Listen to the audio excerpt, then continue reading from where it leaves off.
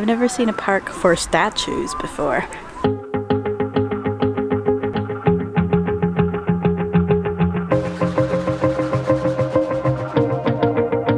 Wanna shake the ground, wanna break away, let loose. I'm tired of waiting, gotta make that move.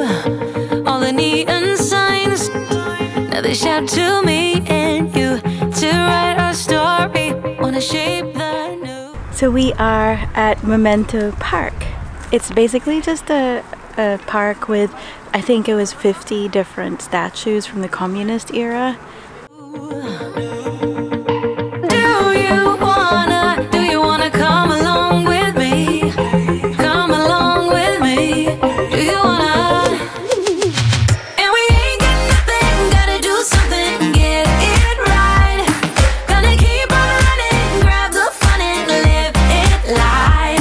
And tomorrow's far away. One of the things I really like about Budapest is its awesome public transportation system.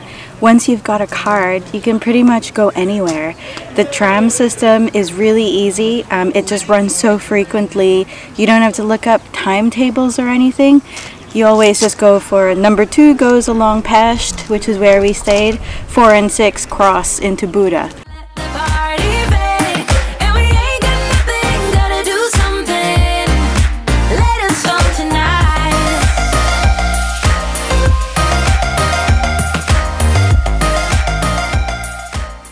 This is a park where they've taken all of the statues that were created during the communist regime and they've put them into one area. Every other city that we visited has actually destroyed them. They've taken a sledgehammer to them because they just didn't want to remember the past. I think it's a really great thing what they've done here. It would be a pity if some of the statues that you'll see had been destroyed. Whether the past was good or bad, it is part of your history and it should be recorded. So it can be pretty confusing at first to figure out how to get from one place to another. So 2 things that we've been using. One, bkk.hu. They have like a journey planner there, which unfortunately isn't available on their online app. So yeah, you just have to have the website up. And the other thing is we use Google Maps a lot. For Budapest, it is really well maintained. We've never had an issue with those 2 at all.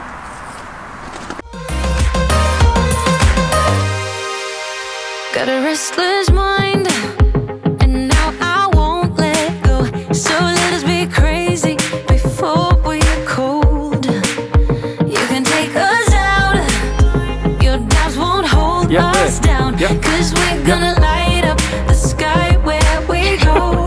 Oh, oh. Do you wanna come along with me? Come along with me. Do you wanna?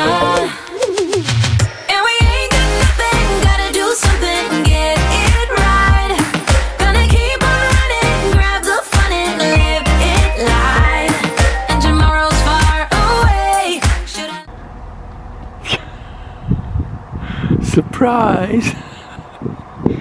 What exactly are you doing to that statue? I don't think it's natural. Statues are alive! Yes, they are now. Just finished going through Memento Park. I thought it was well worth it. Yep, I did. And I think we spent about an hour there. Yeah, and how much did it cost? It was 1,500 forint, which is about €5. €5. Bit under.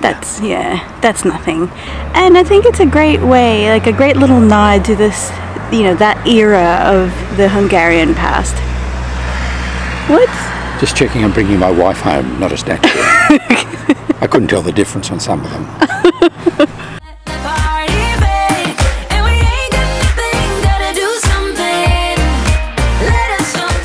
So we never really told you about our passes.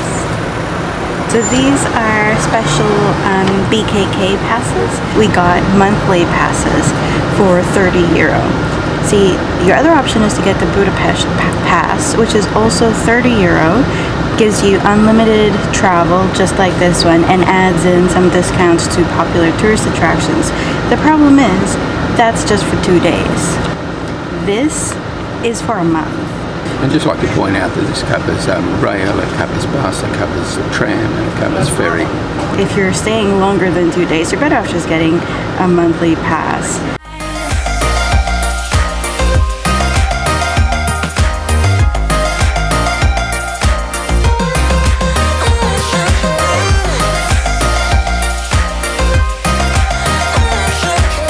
This is our last lángos in Budapest. Unless they had lángos in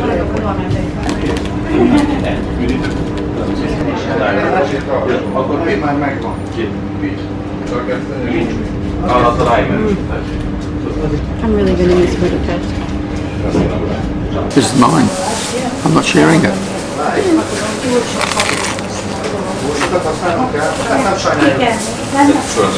Definitely miss this. And this is the same thing except in bowls. Lángos bowls. Oh yeah. You really have to taste these to appreciate how good they are.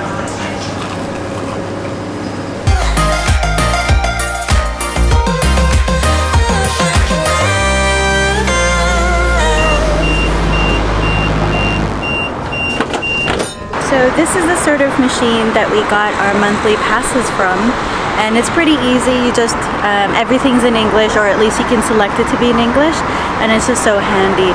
In general, we have found that it's better to just use the machines rather than, you know, try to buy it from somebody at the counter.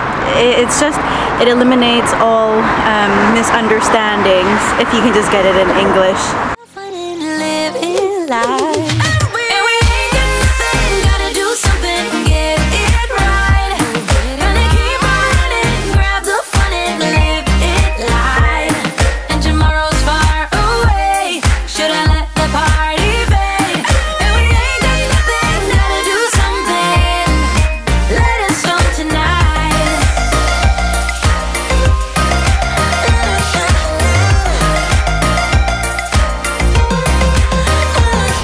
Really like it's snowing.